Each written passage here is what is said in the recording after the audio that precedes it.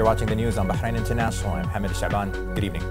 His Royal Highness the Crown Prince and Prime Minister Prince Salman bin Hamad Al Khalifa met with His Royal Highness the Prince of Wales at Clarence House. His Royal Highness the Crown Prince and Prime Minister extended His Majesty King Hamad bin Isa Al Khalifa's warm wishes to Her Majesty Queen Elizabeth II, noting that the Kingdom of Bahrain and the United Kingdom's close ties and strategic relationships are extended over the two countries.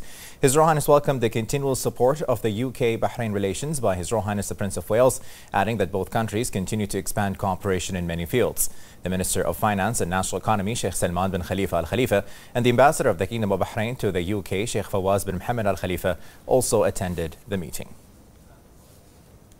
His Royal Highness the Crown Prince and Prime Minister Prince Salman bin Hamad Al Khalifa met with the Foreign Secretary and First Secretary of State of the United Kingdom and of Great Britain and Northern Ireland, Dominic Raab. During the meeting, His Royal Highness highlighted the shared history of cooperation and friendship between Bahrain and the UK, adding that these ties are an essential component of regional security and prosperity.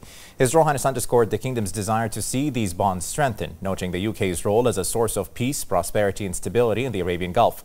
His Royal Highness and the UK Foreign Secretary went on to discuss a number of global issues and regional developments of mutual concern.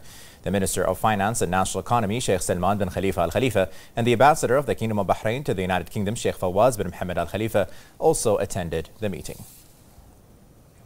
The representative of His Majesty the King for Humanitarian Work and Youth Affairs, His Highness Sheikh Nasser bin Hamad Al Khalifa, hailed the string of achievements accomplished by Bahrain victorious. His Highness stated that the team has become a milestone in foreign sports participation, which promotes Bahrain in international arenas as planned. He made the comments following the achievements of Bahrain victorious cyclist Jan Trantic, who clinched the National Championship Slovenia time trial, building on the team's recent string of successes. He said that Jan Tranc's achievements in the Tour of Slovenia is a catalyst for his teammates to continue accomplishing honorable results for the Kingdom of Bahrain.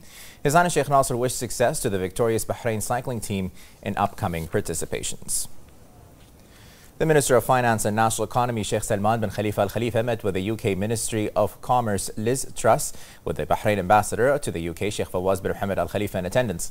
The Minister affirmed the economic and commercial cooperation between the two kingdoms is witnessing growth on all levels, which reflects their common history and creates further opportunities for progress and prosperity.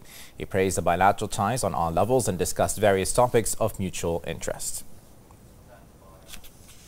The Kingdom of Bahrain joined the world states in participating in a video conference debate under the theme of Agility and Innovation Lessons for the Future from the COVID-19 Pandemic, held at the UN headquarters in New York. The permanent representative of the Kingdom of Bahrain to the United Nations in New York, Ambassador Jamal Faris Al-Ruwa'i, gave a written statement in which he stressed the importance of developing the Security Council's working methods.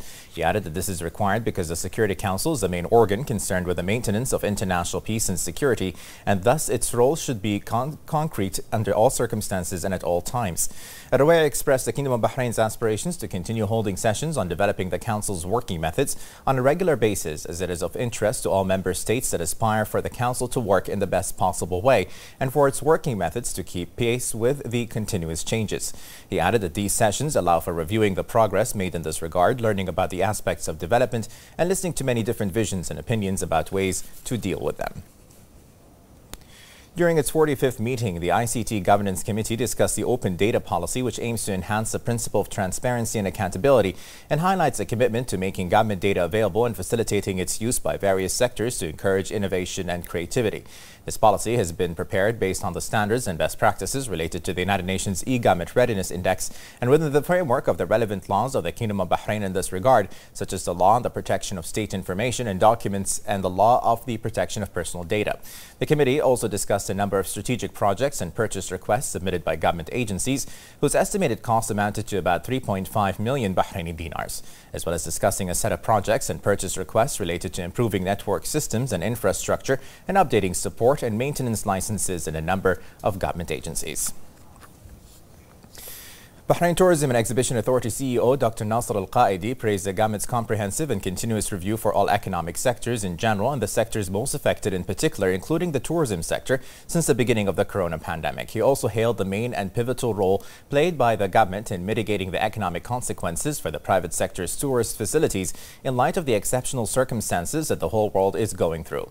Qaidi stressed that the government's support will contribute to preserving opportunities for economic stability, financial sustainability, and the rapid recovery of the tourism sector and the tourism facilities operating to meet these challenges and exceptional circumstances.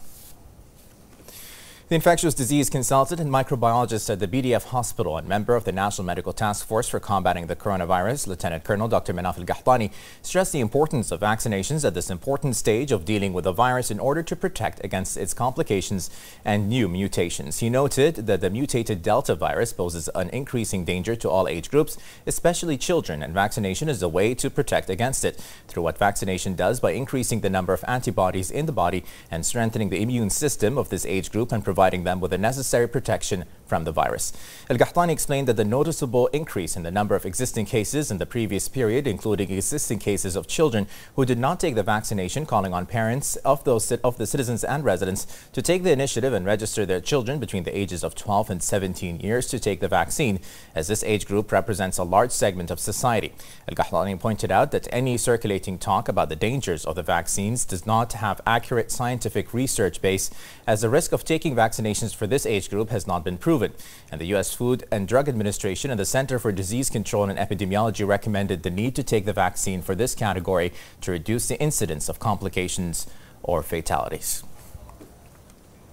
The national vaccination campaign continues to witness a wide turnout of citizens and residents. The Ministry of Health announced that 1,037,162 had taken the first dose of the vaccine, while 880,146 had taken the second. The ministry renewed its call for the community to commit to all precautionary measures and take the initiative to register for the coronavirus vaccine.